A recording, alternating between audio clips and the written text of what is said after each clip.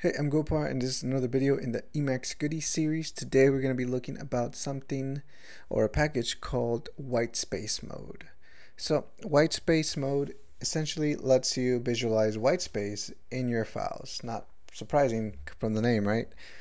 But honestly, I've never really used this package besides the functionality, besides one function that I use on a before save hook, which I will demonstrate right now. So if I go to Whitespace, let's go right here.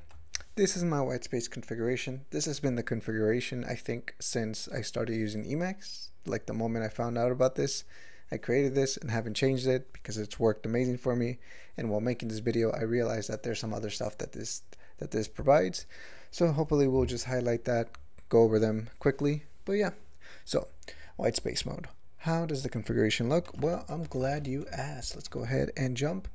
So Whitespace, minor mode to visualize tab, hard space, and new lines. So there's a bit of commentary there. You can always read it. It always has some good stuff, but I won't go over that because this is just supposed to be short and sweet. All right, so like I was saying in my configuration, I only have Whitespace cleanup. What does that do? Well, one of the things that I find this more useful is, let's say, for example, we are in this file and for whatever reason, I need to activate Whitespace mode for you to actually see what it does. So this is Whitespace mode in action. As you can see, it visualizes whitespace with just dots, and if you would use a new line, it's going to use a $sign to say, hey, this is where a new line is at. And if you use tabs, it will show this little double angle brackets. Okay, so Whitespace cleanup, what does it do? Well, let's say that you are the type of person, or you're editing a file that always leaves a lot of space. Like this, as you can see, it's already highlighting in red. It's like saying, hey, what are you doing? I don't think that's valid. And let's say you end your files like this. I'm pretty sure I'm not the only one, but I've reviewed some PRs where Git just shows like, hey, there's a lot of white space. There's like new lines with just like that. And you can avoid a lot of that if you just use that hook that I showed in the beginning. And when you do Control-X, Control-S for saving, it just automatically removes everything, cleans it up.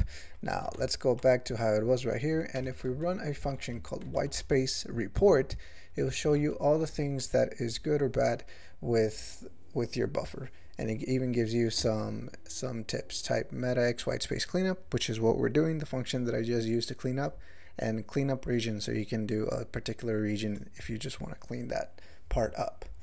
And of course, I'll leave it to you to read up on this if you're interested in using this for day-to-day operations.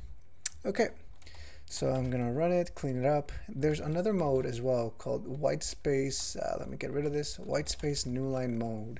If you just want to see the new lines and are not interested in the whitespace and tabs, so that's something that you can definitely use as well.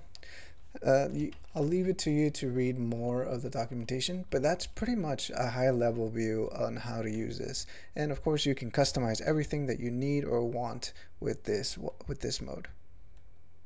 As you can see, there's a good amount of customizations that you can do. So all up to you if you want to go ahead and go crazy, or just be like me, just use that whitespace cleanup function and you're good to go. So yeah, tell me what you think. Hopefully this was short and sweet as usual, but yeah. Take care. Remember, knowledge grows when it is shared. Thanks.